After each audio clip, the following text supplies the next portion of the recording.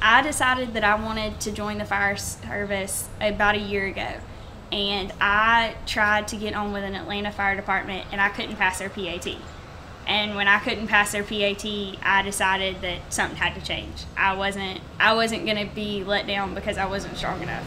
So I actually joined CrossFit at my gym at the lake, and the person I am now compared to that girl, it's amazing how much stronger I am. People aren't used to seeing women firefighters at all. We go out to breakfast every morning as a shift. At 8 o'clock, we go to breakfast. So it was funny, the very first shift I'm here, and we go to breakfast, and everybody at Chick-fil-A was like, y'all got a girl with y'all today.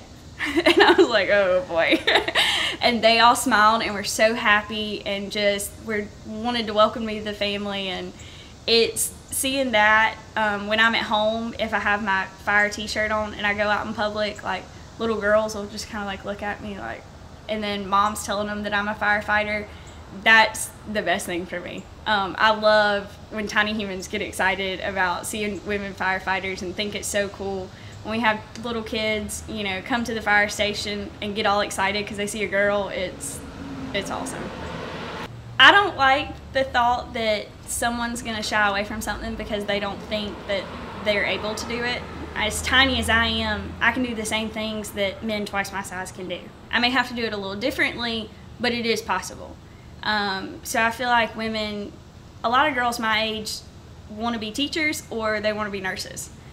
Okay, well, why wouldn't you want to do something else? I love the physical aspect of it. I like the challenge, and I think that there's a lot more women out there that possibly could do it the same as I am, if not better, and possibly just shy away from it because they get scared, and I don't know.